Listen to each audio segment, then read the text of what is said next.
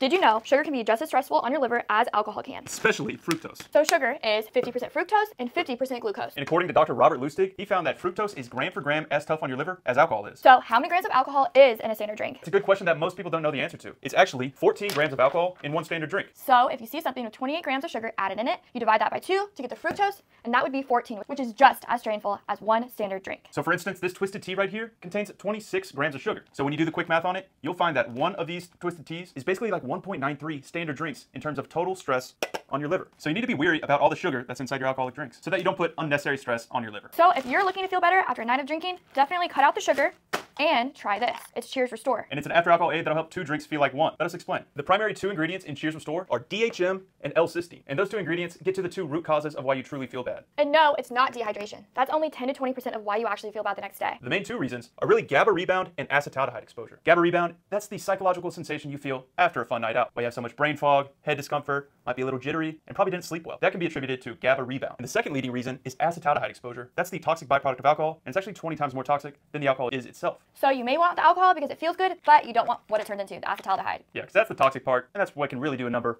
on your poor little liver right here. But the main 2 ingredients, DHM and L-cysteine, actually help to reduce those main 2 factors why you truly feel bad the day after drinking. The DHM in Cheers buffers GABA rebound by binding to the same brain receptors that alcohol binds to, the GABA receptors, to effectively satiate that receptor and lessen that rebound the next day, where your head is not turned upside down as much. But also, DHM assists in the clearance of acetaldehyde by speeding up the enzyme activity of ALDH, which helps convert acetaldehyde into acetate, and then you just pee it out. So then, what helps with acetaldehyde? That would be L-cysteine. It's an amino acid that not only boosts glutathione production, but it also reduces acetaldehyde levels. Because whenever acetaldehyde is in your system, L-cysteine comes into play and forms a non-toxic compound called MTCA, which effectively neutralizes that acetaldehyde. So that's why Cheers Restore is dual action. It helps reduce GABA rebound and the exposure to acetaldehyde. So if you want to feel better after drinking, obviously avoid the added sugar, and also take 3 of these right after your last drink or right before bed. Because it'll work its magic while you sleep so that you can wake up feeling like you had half as many drinks the next morning. Cheers was on Shark Tank. We're already in over 30,000 retail doors and packaging like these, and you can purchase this one. You get the best price on the TikTok shop and have it delivered to your house in only a couple days. So if you take Cheers and you're not satisfied and you don't feel like you had half as many drinks, hit us up and we'll give you a full refund, no questions asked. So what are you waiting for? Let the science work while you sleep and feel better the next morning.